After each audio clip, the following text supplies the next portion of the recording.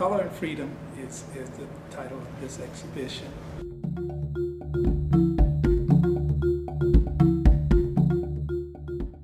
Decided to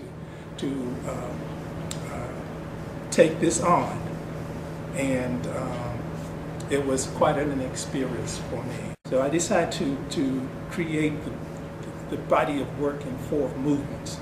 The most important thing is to give you a start, a beginning, and an end in a story.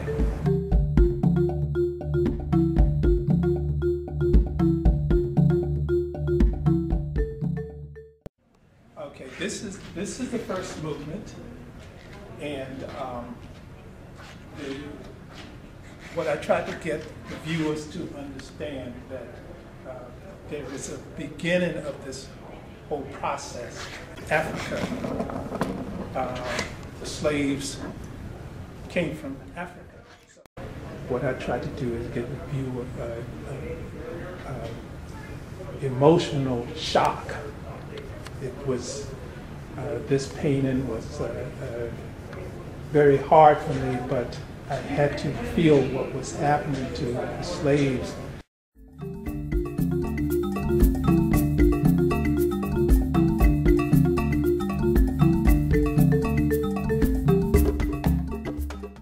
Dawn of Despair is a painting of slaves working in the field.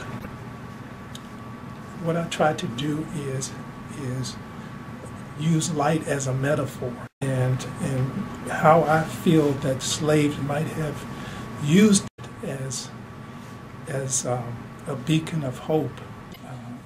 The title is Rape. There's subtle things about this. You definitely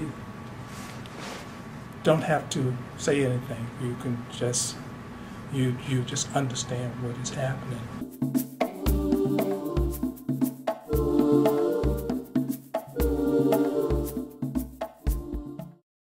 Another shock factor that I used was the petarola, which is you still have the beacon of light, but everything is in the whole composition is very low-key, dark.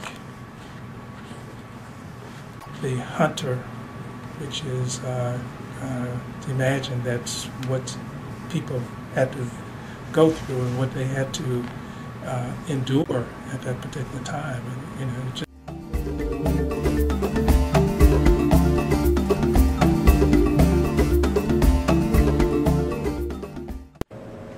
this, the last movement is the movement that I was, as a person who traveled on the journey of the Underground Railroad, is the movement that I was seeking for because it was so gray and so dark, and I had to